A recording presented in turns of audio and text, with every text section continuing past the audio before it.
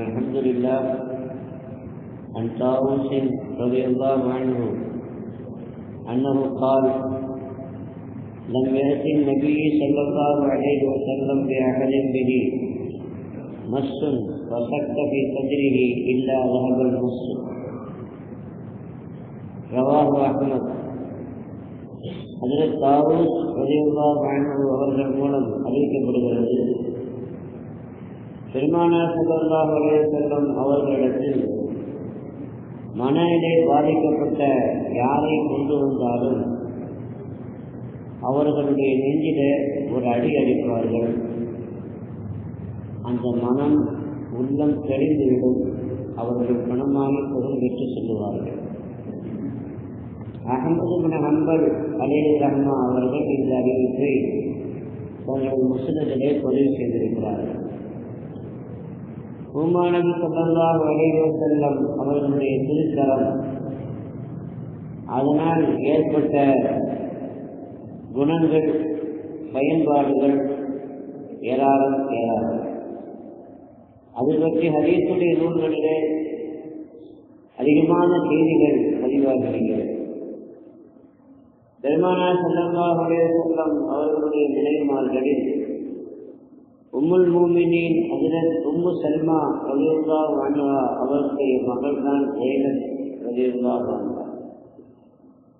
ஜைனப் ரலியல்லாஹு அன்ஹா அவர்கள் பெருமானார் ஸல்லல்லாஹு அலைஹி வஸல்லம் அவர்களுடைய வளர்ப்பு மகளாகவும் அறியப்படுகிறார்கள். ஸல்லல்லாஹு அலைஹி வஸல்லம் குளித்துக் கொண்டிருக்கிற பொழுது அம்மா சொன்னாங்க, உள்ள போய் ஏதாவது தேவையில்லை கேட்டு செய்யுங்கன்னு சொன்னாங்க. குழந்தை, சின்ன குழந்தை, சிறுமி.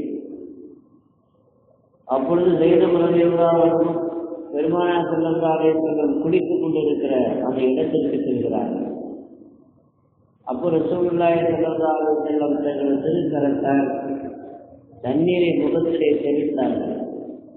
தெளித்து இருஜரை வெளியே போமா அப்படின்னு சொல்லி செல்லமாக அனுப்பி வைத்தார்கள்.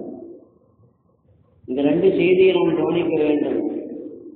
வளர்ப்பு மகளாக இருந்தாலும், அதுவும் சிறுமியாக குழந்தையாக இருந்தாலும், குளிக்கிற இடத்துல நாம் எப்படி நடந்து கொள்ள வேண்டும் என்பது இங்கு நமக்கு சொல்லப்படுகிற முதல் முக்கியமான ஒரு செய்தி. இரண்டாவது, ஸல்லல்லாஹு அலைஹி வஸல்லம் தங்கள் திருக்கரத்தால் தண்ணீரை முகத்தில் தெளித்த காரணத்தினால் அவர்களுடைய முகத்தில் வேறு எந்த பெண்ணுக்கும் இல்லாத அழகு கூடிவிட்டது என்று அந்த ஹதீஸ் மேலும் விவரிக்கிறது. அவர்கள் வயதான பொழுதும் கூட, முதுமையை அடைந்த பொழுதும் கூட அவர்களுடைய முகத்தில இளமை குடிவீசிக் கொண்டிருந்தது என்று அறிவிப்புகள் சொல்லிக் கொண்டிருக்கிறது. கத்தாதா இப்னு மின்ஹான் ரலியல்லாஹு அன்ஹுடைய முகத்தில பெருமானார் ஸல்லல்லாஹு அலைஹி வஸல்லம் தடவி கொடுத்தார்கள் ஒரு சமயம்.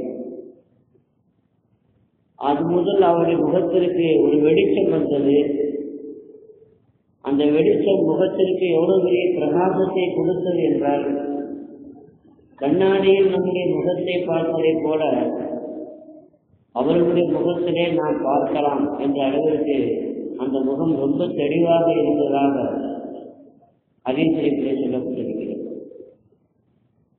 அதில் அபூ ஹுரைரா ரலியல்லாஹு அன்ஹு அவர்கள் தங்களுக்கு மறதியாக இருக்கிறது என்று முறையிட்ட பொழுது பெருமானார் ஸல்லல்லாஹு அலைஹி வஸல்லம் அவர்களுடைய தன்னுடைய துணியை விரி என்று சொல்லி தன் திருக்கரத்தினால் தன் நெஞ்சத்திலே இருந்து எதையோ ஒன்றை மானசீகமாக அள்ளி போட்டு அதை சேர்த்துக்கொள் என்று சொன்னார்கள்.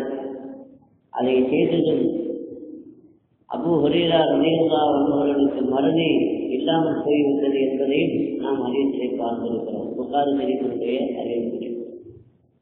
இப்படி ஏராளமான செய்திகள், கராமத்துகள், அற்புதங்கள்.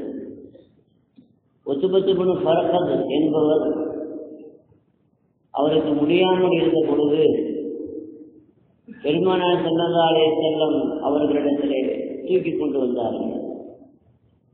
பெருமானார் ஸல்லல்லாஹு அலைஹி வஸல்லம் அவர்கள் தங்கள் திருக்கரத்தினால் அவருடைய வயிற்றிலும் தடவினார்கள்.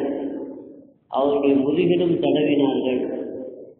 அதனால் அவர்கள் சுகம் பெற்றார்கள் என்பது மாத்திரமல்ல, பெருமானாருடைய கரம் அவருடைய மேனியில் பட்ட காரணத்தினால் அவர்களுடைய உடம்பிலே ஒரு நறுமணம் பேசத் தொடங்கியது. அவர்களுக்கு 3 மனைவிமார்கள். அதிலே ஒரு மனைவி சொல்கிறார்கள், நாங்கள் போட்டி போட்டுக் கொண்டு கணவருடைய மனதிலே இடம் பிடிக்க வேண்டும் என்பதற்காக உயர்தரமான மன வகைகளை பூசிக்கொண்டு செல்லுவோம். நாங்கள் எவ்வளவு உயர்தரமான நறுமண வகைகளை பூசிக்கொண்டு சென்றாலும் ஒத்துமத்துக்குண பறக்கது அவர்களுடைய உடம்பிலிருந்து வெளிப்படுகிற அந்த நறுமணம் தான் மிகவும் எங்களுடைய நறுமணம் அதற்கு முன்பாக அது ஈடாக ஆகாது என்று சொல்கிற அளவிற்கு பெருமானாருடைய கரம் பட்டதனால் மேனியும் மணந்தது என்பதை இந்த ஹதீஸில் நாம் பார்க்கிறோம். இப்படி எத்தனையோ செய்திகள் கைசுகுண செய்தி ஜுதாமி அவர்களுடைய தலையிலே தடவினார்கள். அவர்களுக்காக வேண்டி துவா செய்தார்கள். கிட்டத்தட்ட 100 வயது வரைக்கும் வாழ்ந்த அந்த நபித்தோழர் அவருடைய தலைமுடியெல்லாம் நிறைத்து விட்டது. ஆனால் பெருமானார் ஸல்லல்லாஹு அலைஹி வஸல்லம் அவர்களுடைய கரம் பட்ட அந்த இடம் மட்டும் நரைக்கவில்லை, அது கருப்பாக கருகிறது இருந்ததாக ஹதீஸிலே சொல்லப்பட்டிருக்கிறது. ஹுனைன் யுத்தத்தில் காஃபிர்கள் ஆரம்பத்தில் வெற்றி முகம் காட்டினார்கள். சஹாபாக்கள் ஒரு கட்டத்தில் விரண்டு ஓடுகிற நிலைமை கூட ஏற்பட்டது. அந்த நேரத்தில் ஸல்லல்லாஹு அலைஹி வஸல்லம் ஒருபடி மண்ணை எடுத்து அதை காஃபிர்களுடைய முகங்களிலே வீசினார்கள். சாகத்தின் உஜூஹ் என்று சொன்னார்கள்.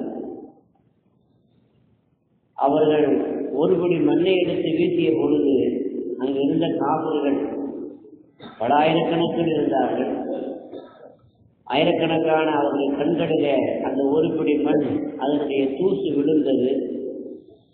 எல்லோரும் கண்களை தடவிக்கொண்டு அங்கிருந்து வேகமாக புறமுதுகிட்டு ஓடினார்கள். அது முஸ்லிம்களுடைய வெற்றிக்கு காரணமாக அமைந்தது என்பதையும் நாம் பார்க்கிறோம். ஜரீர் இப்னு அப்துல்லா பிஜிலி ரலியல்லாஹு அன்ஹு அவர்கள் ஒரு அழகான சஹாபியாக அறியப்படுகிறார்கள். யூசுப் ஹாதி உம்மா, இந்த உம்மத்தினுடைய யூசுப் என்று சொல்லப்படுகிற அளவுக்கு அவர்கள் அழகு சுந்தரமாக திகழ்ந்தார்கள். ஆனால் அவர்களுக்கு ஒரு சின்ன கோளாறு, குதிரை ஏற்றம் வர. குதிரை ஏற்றம் என்பது அரபுகளுடைய வீரர்களுக்கு உண்டான ஒரு எடுத்துக்காட்டு. அரபுகள் பெண்களுக்கு சொத்துல பங்கு கொடுக்க மாட்டார்கள். அதே போல ஆண்கள்ல யாருக்கு குதிரை ஏற்றம் வராதோ, போர்க்களத்திற்கு செல்ல முடியாதவராக இருக்கிறாரோ அவருக்கு சொத்துல பங்கு கொடுக்க மாட்டாங்க. குதிரையில ஏறுனா அவர் கீழே விழுந்துருவார், செடியே இருக்க முடியாது. அப்படி ஒரு குறை. எத்தனைக்கும் அவர் ரொம்ப ஹைட்டான திடகாத்திரமான இப்போ ரசூலுல்லாஹி ஸல்லல்லாஹு அலைஹி வஸல்லம் அவர்களிடத்தில் ஒரு இடத்தில் படையை அனுப்பி வைத்தார்கள். அவருடைய தலைமையிலேயே படையை அனுப்பி வைத்தார்கள். அப்போ தன்னுடைய இந்த நிலையை எடுத்து பெருமானார் ஸல்லல்லாஹு அலைஹி வஸல்லம் அவர்களிடத்திலே முறையிட்ட பொழுது ஸல்லல்லாஹு அலைஹி வஸல்லம் அவருக்காக துஆ செய்தார்கள். பெருமானார் ஸல்லல்லாஹு அலைஹி வஸல்லம் அவர்களுடைய துஆவுக்கு பிறகு அவர் குதிரை ஏற்றத்தில் அரபு நாட்டிலேயே மிகச்சிறந்த குதிரை வீரர்களில் ஒருவராக மாறிவிட்டார். குதிரையிலே மிக ஸ்திரமாக இருக்கக்கூடிய ஒரு நிலையையும் அவர் பெற்றுவிட்டார் என்று நாம் பார்க்கிறோம். அப்துல் ரஹ்மான் இப்னு ஸைத் இப்னு கத்தாப் ரலியல்லாஹு அன்ஹு அவர்கள் குழந்தையாக சிறுவராக இருக்கிற பொழுது அவர்களுடைய அம்மாவுடைய தகப்பனார் அபு லுபாபா அந்த குழந்தையை தூக்கி கொண்டு பெருமானார் ஸல்லல்லாஹு அலைஹி வஸல்லம் அவர்களிடத்திலே வருகிறார்கள். பெருமானார் ஸல்லல்லாஹு அலைஹி வஸல்லம் யாருக்கோ ஒரு குழந்தையான்னு கேட்டாங்க. என் மகள் லுபாபாவுடைய குழந்தை என்று சொல்கிறார்கள். ரொம்ப சிறுசா இருந்தாங்க. குள்ளமாக இருந்தான். பார்க்கறதுக்கு ரொம்ப அழகாகவும் இல்லை, முகம் லட்சணமாக இல்லை. பெருமானார் ஸல்லல்லாஹு அலைஹி வஸல்லம் அவர்கள் அந்த குழந்தையுடைய தலையை தடவினார்கள். வஜஅலஹு பில் பரக்கத்தி, பரக்கத்திற்காக துஆ செய்தார்கள். உள்ளமாக இருந்த அந்த சஹாபி ஸல்லல்லாஹு அலைஹி வஸல்லம் அவர்கள் பரக்கத்திற்காக துஆ செய்த பொழுது அந்த துஆவுடைய பரக்கத்தினால், கரம்பட்ட காரணத்தினால் தடவியும் விட்டார்கள். அவர் எப்படி மாறிவிட்டார் என்றால், சஹாபாக்களுக்கு மத்தியிலே மிக ஹைட்டான ஒரு சஹாபியாக, மிக நீளமான ஒரு சஹாபியாக, ஒரு நபித்தோழராக மாறிவிட்டார். அவருடைய முகத்திலே இருந்த அந்த அவலட்சணமும் கூட நீங்கிவிட்டது. பரிபூர்ணமான ஒரு இளைஞராக, பரிபூர்ணமான ஒரு தோழராக அவர் வர்ணமித்தார் என்று ஹதீஸிலே நாம் பார்க்கிறோம். இப்படி ஒன்றல்ல இரண்டல்ல பல்வேறு செய்திகள் பெருமானார் ஸல்லல்லாஹு அலைஹி வஸல்லம் கரம்பட்ட காரணத்தினால் அவர்களுக்கு ஏற்பட்ட கண்ணியமும் அவர்களுக்கு ஏற்பட்ட குணமும் ஹதீஸிலே விவரிக்கப்படுகிறது. நபி ஸல்லல்லாஹு அலைஹி வஸல்லம் அவர்களுடைய கரம் புனிதமானது, கண்ணியமானது, மகத்துவமிக்கது. நமக்கு அத்தகைய நபியை அல்லாஹ் நமக்கு ரசூலாக அனுப்பினான். அந்த நபியை பின்பற்றி வாழ்கிற, அந்த நபியை நேசித்து வாழ்கிற மகத்தான ஒரு ஈமானுடைய வாழ்க்கையை நமக்கு அல்லாஹ் நசீபாக்குவானாக. பிஹக்கி சையதினா முஹம்மத் وآل سيدنا محمد صلى الله عليه وسلم وآخر دعوانا أن الحمد لله رب العالمين.